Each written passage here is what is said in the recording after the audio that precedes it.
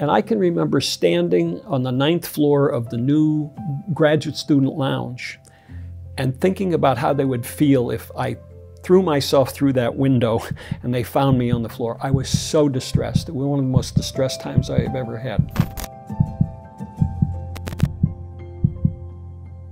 How about this story that you said that you tell all your graduates?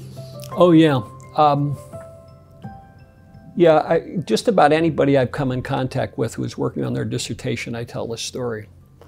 Because, well, I'll tell this story and I think you'll see why it's relevant. I mean, it's such a stress for people to do a doctoral dissertation.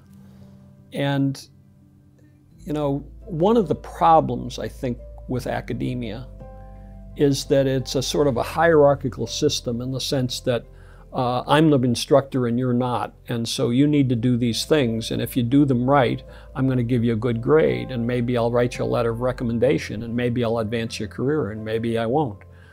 Well, so here's a problem with that, right? And I don't know what the answer to this is, but so who gets their PhD? Well, in first grade, they're the kids who are sitting in the front row and saying, I know. And then by middle school, they're still in the front row, I know. And there's a selection, you know, they're selecting and selecting smarter and smarter kids. And by the time they get to college, they're the ones who figured out how to please the professor. And that's good to a great extent, but it can also get you so focused on pleasing the professor that you don't think of anything that deviates from that. And in fact, every young behavior analyst, if they are concerned that the science of human behavior, as B.F. Skinner wrote about it in Science and Human Behavior, if they're concerned that that's not doing as much as it could, they need to follow their own counsel. If they just do what their professor said should be done, we won't expand this. So anyway, with that as background, I got my degree in social psychology and organizational psychology at the University of Illinois. I knew nothing about behavior analysis, I hadn't read B.F. Skinner by the time I got my PhD. But what I did for my dissertation was I looked at the characteristics of academic areas, and I did an analysis of how scholars in all these different areas saw the relationships among all these areas. And one of the things I found was that I did a thing called multidimensional scaling. And multidimensional scaling has a bunch of stimulus objects, in this case, all of the different academic areas. And you arrange them in terms of the degree to which they're similar. So you get ratings of the similarities of these different things. How is psychology, how much is that like physics, and so on. And so the common way of doing that at the time was that you got every possible pair of stimuli, and you had people rate how similar they were. So I needed to get faculty members in 36 academic areas to do this. And that would be n times n minus 1 over 2 comparisons. Now, how many faculty members do you think I could get to do all those ratings? So I figured, okay, we'll take cards, 36 cards, and I'll just ask them, put them in piles, if they're similar or not similar. And you know, some would give me 3 piles, and some would give me 10 piles, and so on. But then I constructed a matrix where it was a 1 if they said it was the same, and a 0 if they said it wasn't, and then I collapsed over all of that, and that was my similarities matrix. And that's what I analyzed.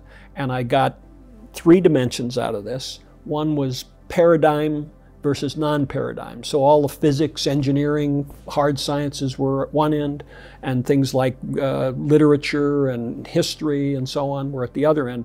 Oh, and by the way, psychology was sort of at the soft end. This is in 1971, I think. So anyway, I do this analysis. I write up the dissertation.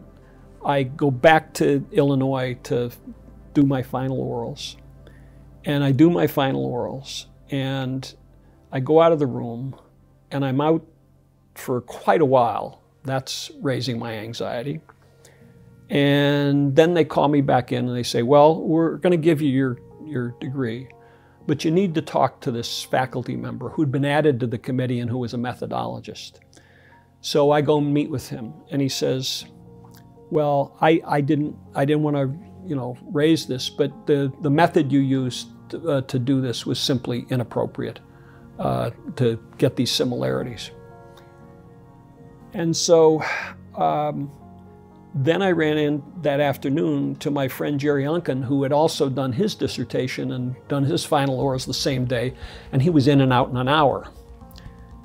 And I can remember standing on the 9th floor of the new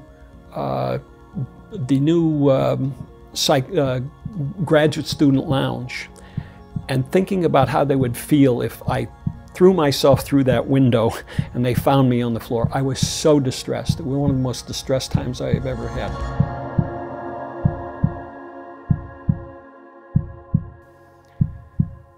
So I eventually got into clinical psychology. I got out of that, and I was maybe 10 years later, maybe more than 10 years later, I'm at Oregon Research Institute, and our librarian comes to me, and she gives me a journal article.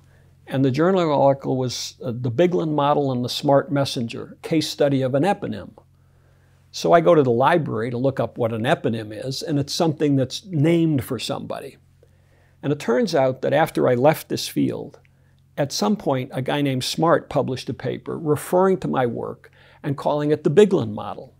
And you can search on Google, and the Biglan model has been extensively used, particularly in academic organizations and also in library science. So I'm famous in an area I almost killed myself because I was told that I did the wrong thing. So I always tell graduate students that, because if you think, oh, I might be wrong and so on, that's okay. You might be right too.